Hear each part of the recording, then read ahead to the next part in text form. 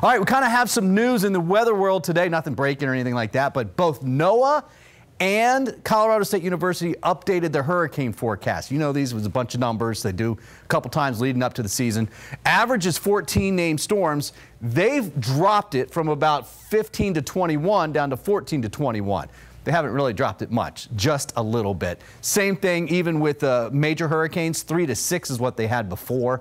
3 to 5 is what they have now, so it's not dropped very much. Colorado State did something exactly, very similar at least, not exact, but they're going 20 named storms, 10, that was in July, 10 hurricanes. They're now going 18 named storms, 8 in hurricanes.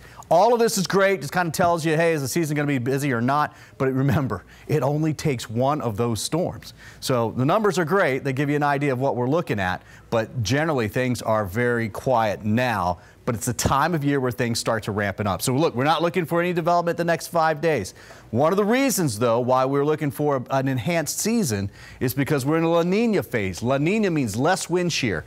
We actually have a lot of wind shear right now, but that will be weakening as well gradually, and that means we can make more storms. We also have slightly warmer than average water temperatures. There's been some cool water around so far this year. It's helped keep us a little bit quiet. But if you look at the main development region for August, you can see a lot of that water is at or above normal, and it should be warming as well. Plus, we've got an enhanced African monsoon season, which is these storms that are coming here, and that makes more storms to get out over the water and potentially make systems. Now, they also make a little bit of dust, and we've had a lot of it around through July and even now into August. This is the forecast for the next week and a half, and you see more of it coming, but that typically peaks in July, so we should be seeing less and less of this. This dries out the air, makes it hard for storms to form. If we see less and less of this, which we should over time, gives you a slightly better chance to see more storms. Okay, back at home.